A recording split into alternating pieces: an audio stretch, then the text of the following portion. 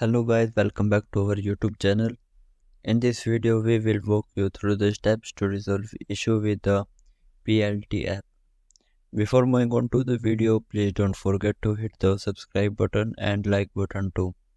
So without wasting the time, the first method to solve this problem is force close and restart the PLT app. To do this, open your phone setting and then navigate to the app manager. After that, select the PLT app from the app list.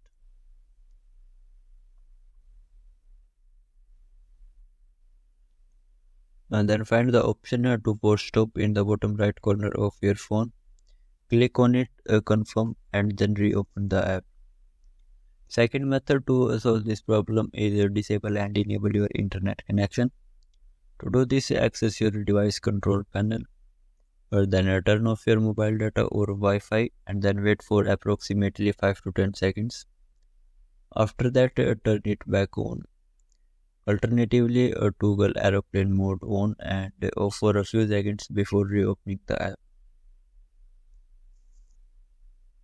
Third method to overcome from the problem is update the PLT app to the latest version. To update the PLT app to the latest version, open the Google Play Store app and search for PLT app.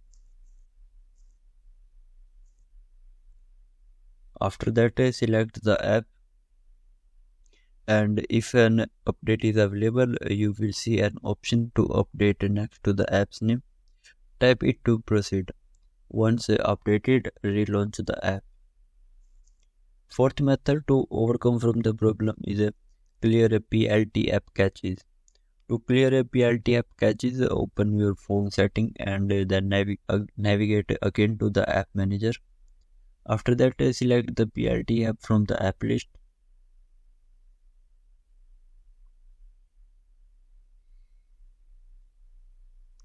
And then find the option for storage and caches, and then tap on the clear caches to remove unnecessary data.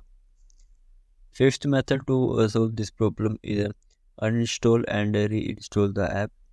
To do this, open the Google Play Store and search for the PLT app. Click on the app and then uninstall it. Once uninstalled, tap the install button to reinstall the app. If none of the above methods work, it could be due to a busy server.